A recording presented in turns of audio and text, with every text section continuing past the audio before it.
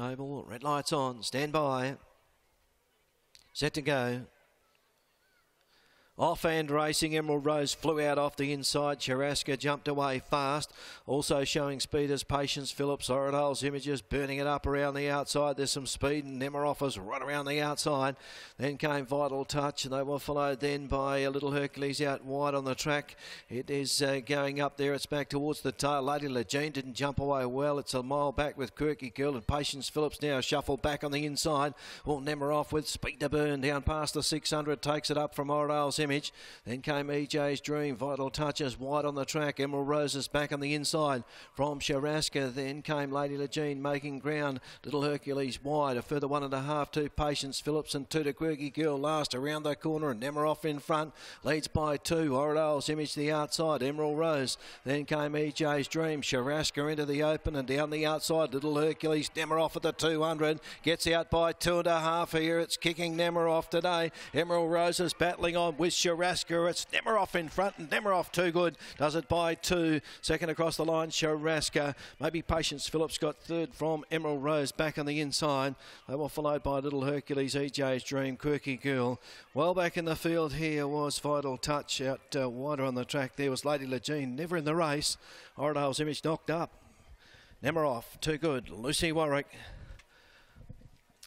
drew out wide. There was plenty of pace early, but it is quick, this horse, and burnt them off. Took up the running and has proved too good. Hands and heels from Lucy Warwick.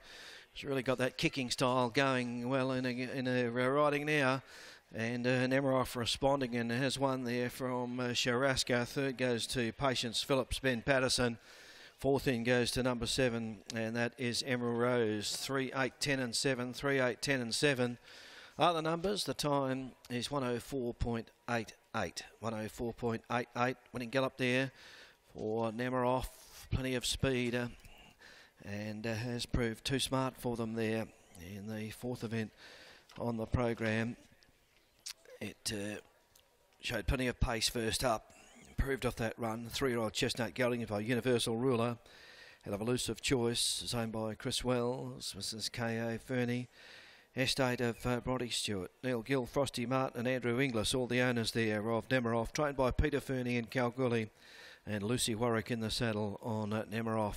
1 3/4 by a half length are the margins, 1 3/4 by a half length. A good win there. Gave a nice kick at the top of the lane. Second goes to Charaska. It's a 4-year-old chestnut mare by Trade Fair out of Cool Zero. Is owned by V, and in Terrible is trained by Rod Brown, Kerry Ewell. Third goes to number 10, Patience Phillips, trained by George Kulisich, Ben Patterson.